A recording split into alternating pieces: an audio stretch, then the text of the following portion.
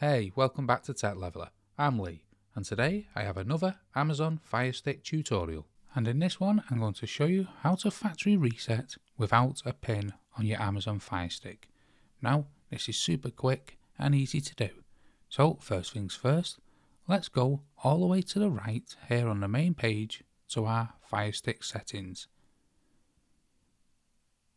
Once we're in the Firestick settings, let's come down to My Fire TV. Then let's come down and select Reset to Factory Default. Now, if you forgot your password, what you'll need to do is come back by pressing the back button, then keep pressing Reset to Factory Default, then come back with the back button and repeat this process around 7 times.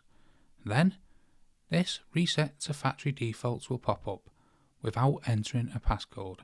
Obviously, I don't want to reset my Firestick just yet, so I'll cancel it. However, that is how easy it is. You just need to keep pressing back and then pressing it again, back, pressing it again, around 7 times as I say. So that's how to factory reset without a pin on your Amazon Firestick.